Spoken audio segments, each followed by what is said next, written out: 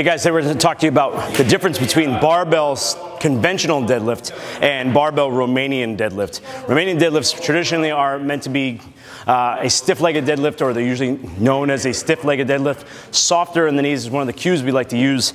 So when we're doing so, we want to make sure that your initial setup is palms are down, grabbing the bar, chest is tall. On a cinch, you're throwing your hips back towards the back wall and dragging the barbell across your shins and thighs. Notice my knees are slightly bent. There is actually not a regular bend I would normally be in for a deadlift position.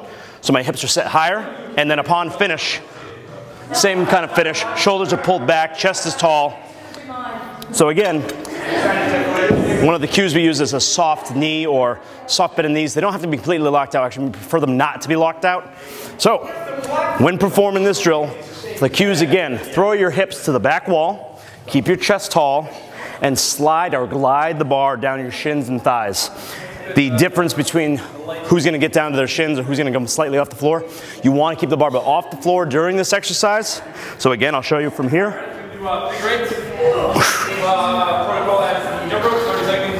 The barbell does not need to hit the floor. You're using your hips to drive through the weight and through the bar. And again, on a conventional deadlift, a regular deadlift, I'll show you from the front and from the back.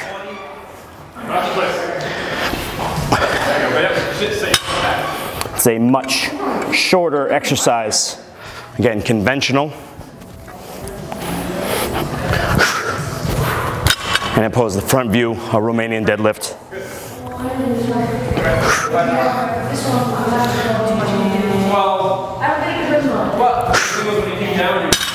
Hope those helped you out, so you guys know the difference next time in class.